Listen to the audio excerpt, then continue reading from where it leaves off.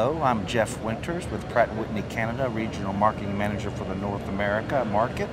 I'm the Regional Vice President for Business Development of U.S. and Canada for Sikorsky Aircraft. Good, good. You know, I followed you on Facebook while you flew this helicopter down from Toronto. Can you tell me a little bit about that? First, it was an absolutely incredible experience. The flight alone, flying over the Grand Canyon was amazing. And I think what you picked up on, one, the ride quality in our ship was just absolutely smooth as silk, quiet in the back.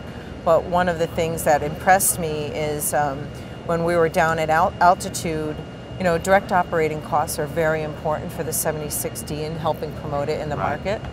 And when we were down at altitude, we were at VNE, so the max cruise speed 155, so we were about 152, 153 knots. I was only pulling maybe 67% torque, and my fuel burn was about 650 pounds an hour, which is, if you compare that to the B model, which has the PT6 engines, that's about 800 pounds an hour.